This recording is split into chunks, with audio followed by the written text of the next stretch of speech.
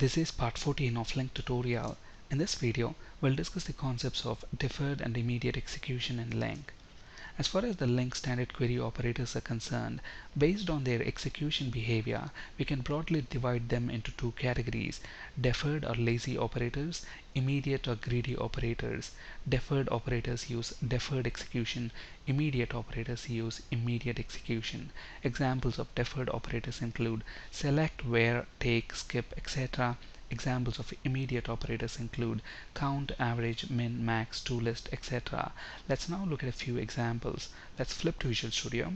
So here I have a new console application. All I have done so far is created the student class with these three properties, and within the main method we are creating a student list. This student list at the moment contains two students who have got total marks of 800.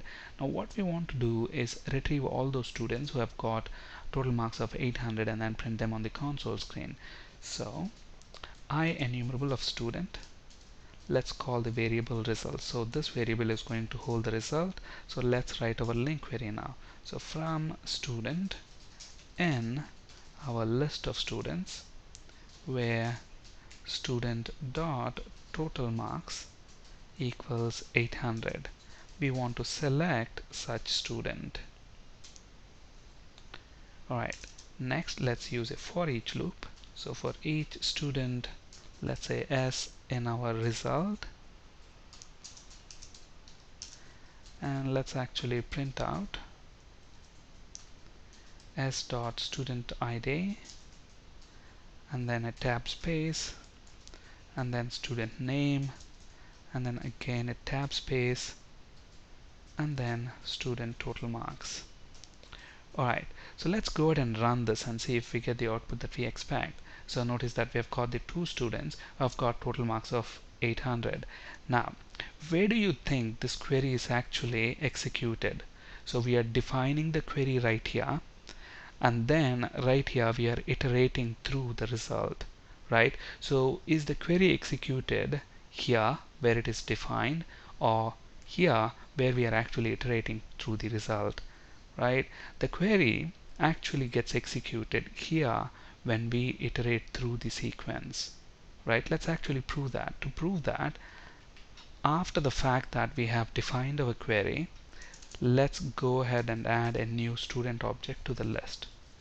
So new student, and let's give a student ID of 104, and then let's set his name to Tim, and then let's give him total marks of 800. Alright, now if the query is executed right here where it is defined, then Tim should not be included in the result. Let's actually run this and see what's going to happen. Look at that, now we also have Tim's record there, which means this query, this LINQ query, is actually executed when we are actually iterating through the sequence, right? It's not executed where it is defined. So this is called as deferred execution. And recollect from the slide, examples of deferred operators include select, where, etc. So here select and where, they are deferred operators. So this query, which is using all deferred operators, is going to make use of deferred execution, which means the query will not be executed at the place where it is defined. Instead, when we actually iterate through the result sequence, that's when the query is executed. Now let's see how to actually force this query to execute immediately, and that is called as immediate execution. And if you look at one of the operators which cause our query to be executed immediately is ToList.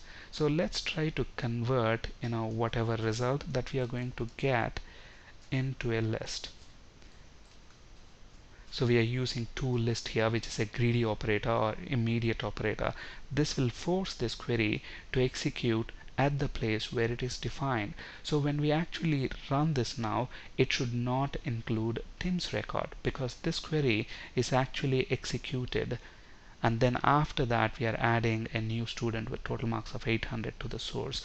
That's why this result is not going to include Tim's record. So let's run this, and notice that we only have Tom and Pam, we don't have Tim record. So here we are using immediate execution because this operator ToList is an immediate operator. Now another example is count. Now if we want to get the total elements, then we use the count operator, which is another example of a greedy or immediate operator, and this count is going to return us an integer, that is the total number of elements within that sequence, and all we want to do is print total number of students. So let's go ahead and print that to the console. So total equals result.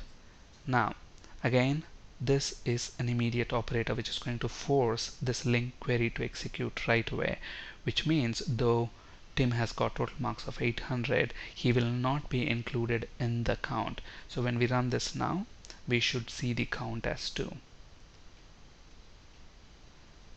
So that's the example for deferred execution which we have just discussed. This is the first example for immediate execution where we have used ToList operator, and this is the other example where we have used the count operator. That's it for today. Thank you for listening. Have a great day.